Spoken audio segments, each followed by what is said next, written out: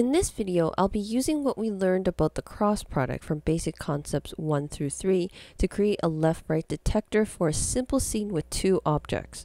We'll get to see the right-hand thumb rule used in a more practical use case. This video will mostly cover the setup for the vex code and cross product. Now let's move on to basic concept number 4, where I use the cross product on this little to determine if an object is on the left or right. So here I have this little pyramid that's on its side, and that's going to be my simplistic robot. And I'm trying to figure out if this sphere is on the left or right of the robot. And all this is done using cross product. Come over here, and I'm going to change the position of the sphere. And let's see if this little value over here updates. So let's see if that value updates with the correct labeling. All right, so it successfully indicates if the sphere is on the left or right of this little simplistic robot I have here. And all this is done using cross product. This not only works by changing the position of the sphere, it also works if we change the position of the robot. So let's come over here. I'm going to change the position of this. Let's turn this around. All right, now let's turn him around. So even if I rotate the robot, we can still, it successfully indicates the correct direction, left or right, if the sphere is on the left or right. So if we turn him around back, we get the left, if you can read backwards, correct value of the left. Now what happens if we translate the robot? So if I take this, we need to be on the right perspective, just because this string is flat. All right. Okay, so this is the beauty of cross product. It will work no matter where the position is, because the cross product puts into consideration the direction or the orientation of your objects. So wherever the robot is facing, it actually has that information. Like, it takes to account that information as well. So if we turn this robot around, this robot is going to be facing somewhere else. It's going to be facing on this side. And the cross product allows us to determine if it's on the left or right side. So it doesn't just use the positional values, because if it was using the positional values, rotating this doesn't change the position. So this is the beauty of cross product. Now I use this example. Now this is basic concept number 4, left or right.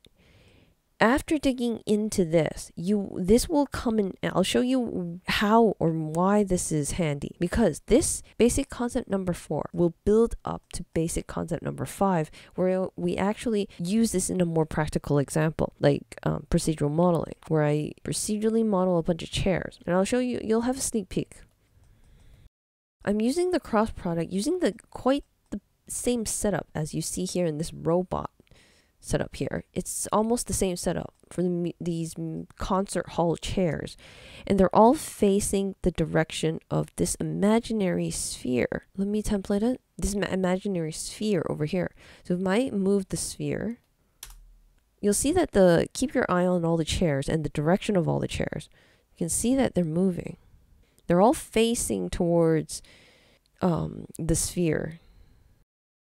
Now that you can also accomplish this in so many different ways. Like it doesn't have to you don't have to use cross product to get these concert hall chairs to be facing the sphere. Like there's so many other ways. I mean, this is just me trying to use an example of how cross product can be used in procedural modeling when you're trying to place a bunch of things and they're all trying to point towards something, or when the direction comes into play. This is just one example. Now, okay, after showing that small little teaser into basic concept number 5, let's get back to basic concept number 4 first, the left and right example.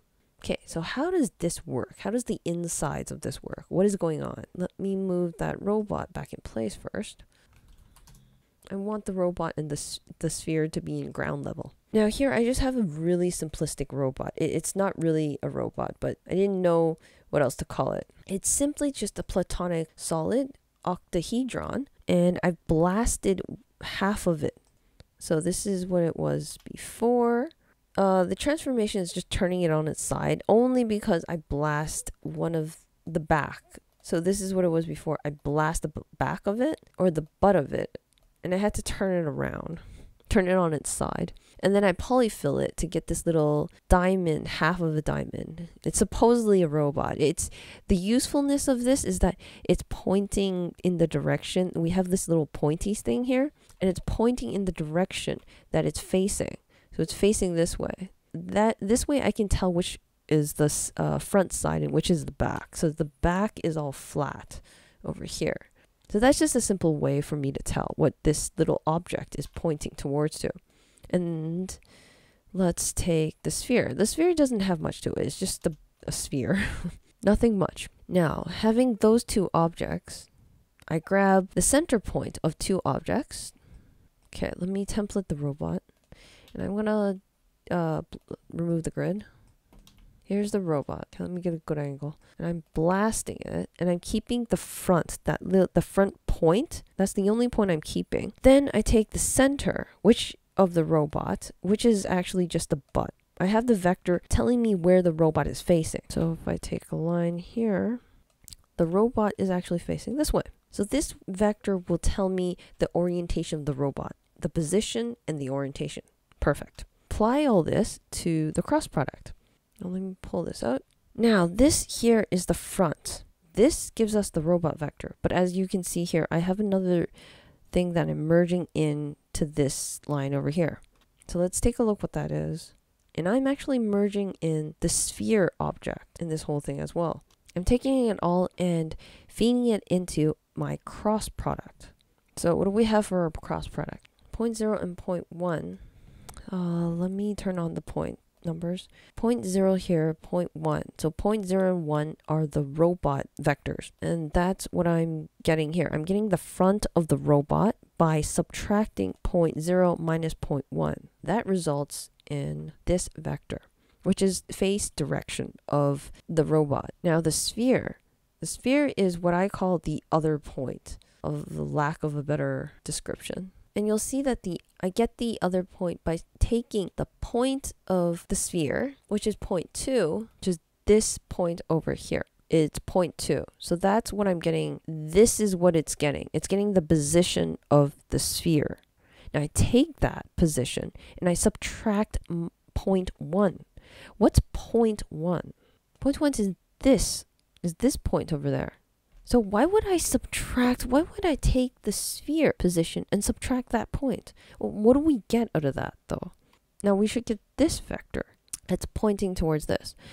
Okay, so what was the other vector? What was that front vector that we're feeding into the cross product? The front of the robot. Well, let's draw it out. Okay, so these two vectors, the blue and the green that I've drawn in the overlays, are the two vectors I'm feeding into the cross product. Well, what will that result in? That will result in a perpendicular vector or an orthogonal vector pointing up or down. If you can picture your thumb, your right hand pointing upwards, and you have the two, second and third finger pointing at the blue line here and the green line here, imagine what if your thumb points downwards. What happens to those two fingers? Well, the second finger won't change anything in its position, but the third finger will end up being on this side. When the sphere is on the right side of the robot, now you can bring out your right hand, the thumb tends to point upward when the second and third finger align with the blue and green vectors that you see on the screen right now. If the sphere is on the right side of the robot, we'll have to update our vectors. The green vector will now be pointing to the other side towards the new position of the sphere, and our right hand rule needs to be updated as well. After aligning the second and third finger to the green and blue vectors, our thumb will naturally point downwards. So this relationship up and down allows us to determine if the sphere is on the left or right position of the robot. The important part is how we calculate the second vector that we input into the cross product. We're taking one point and subtracting another. From basic concept number 1, 2, and 3, I've always did that subtraction of the vector, but only for one of the vectors. I never did it for the second vector. It's important to note that you'll need a relative vector for both. For example, in this scenario with the robot and sphere, both objects are moving and Each movement of either object will change the outcome of the direction. If the sphere is moved to a new position, this will change the left-right result. If the robot turns around, it will also change the left-right result. By doing the vector subtractions, it'll guarantee that we'll have the correct orientation of each object when calculating the cross product. We're not done yet. We still need a condition or something from the cross product to tell us if the object is on the left or right, a clear property that will tell us straightforward. In the next video, I'll take a look into the formula of the cross product and develop a way to determine if the object is on the left or right. Thanks for watching and sticking to the end.